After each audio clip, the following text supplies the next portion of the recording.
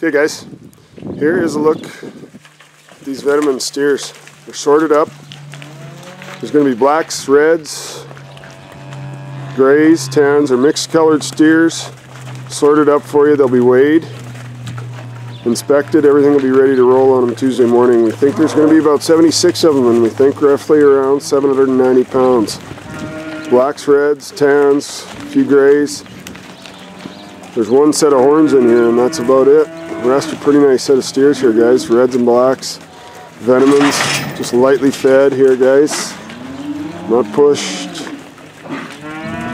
One load, 790 pounds, roughly. 790, 800 pounds. Reds, blacks, grays, tans. Out here at Venneman's. It's Juwill Farms.